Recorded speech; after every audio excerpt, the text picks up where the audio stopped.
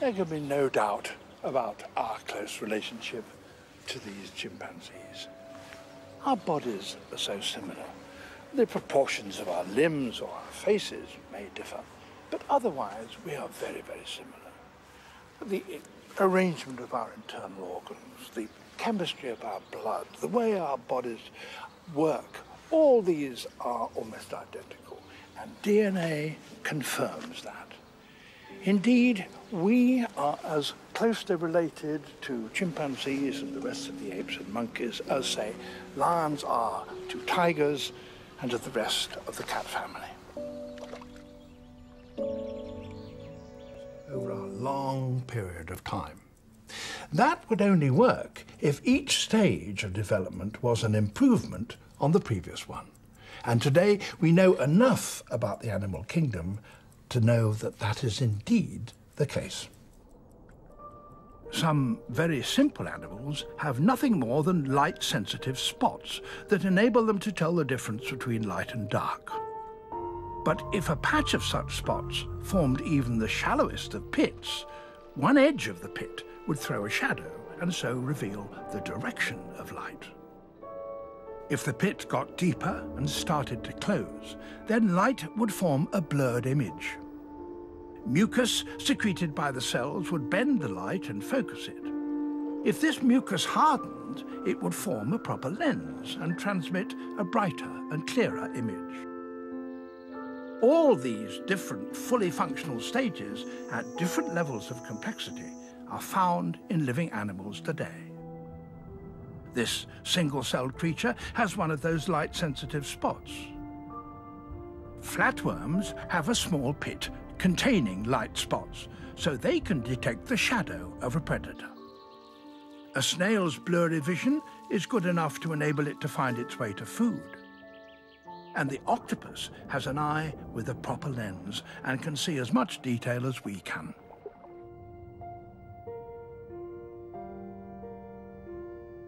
So the structure of the human eye does not demand the assistance of a supernatural designer. It can have evolved gradually, with each stage bringing a real advantage, as Darwin's theory demands.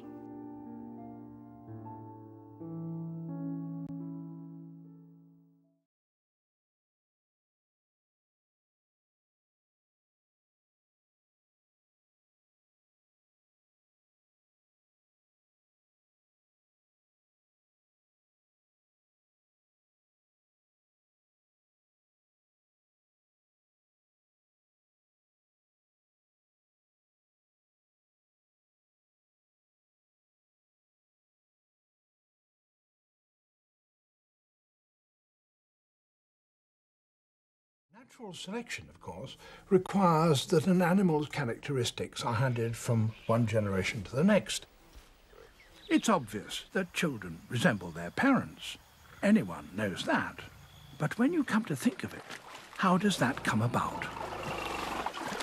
In Darwin's time, nobody had the faintest idea about the mechanism or the rules that governed that process, except perhaps for one man who was working in the city of Brno, in what is now the Czech Republic, at exactly the same time that Darwin was writing his book in Kent. That man's name was Gregor Mendel. He discovered the laws of inheritance by breeding thousands of pea plants and observing how they changed from one generation to the next. He found that while many characteristics were passed down directly from one generation to another, others could actually skip a generation. How could that happen? Mendel explained this by suggesting that each plant, each organism, contained within it factors which were responsible for creating those particular characteristics. Today, we call those things genes, but nobody had any idea how they worked until 100 years after Mendel's time.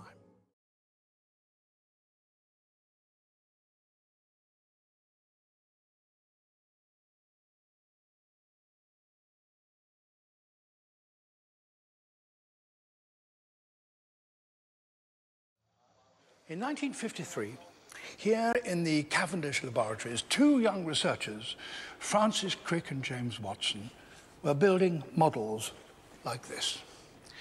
It was their way of thinking about and investigating the structure of a complex molecule that's found in the genes of all animals, DNA. The crucial bit are these chains which encircle the rod. And here is a second, and entwine. This is the double helix. The workings of the DNA molecule are now understood in such detail that we can demonstrate something that is truly astounding. A gene taken from one animal can function in another. The gene that causes a jellyfish to be luminous, for example, transplanted into a mouse, will make that mouse luminous.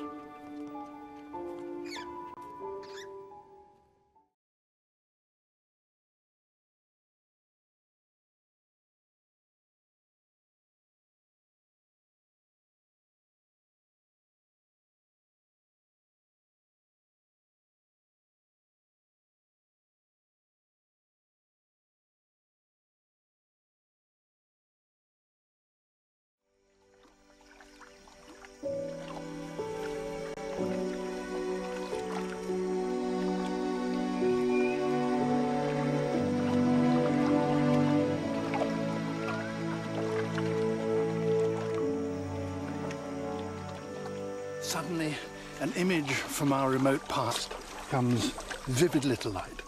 The time when our distant ancestors, in order to keep up with the changing environment, had to wade and keep their heads above water in order to find food.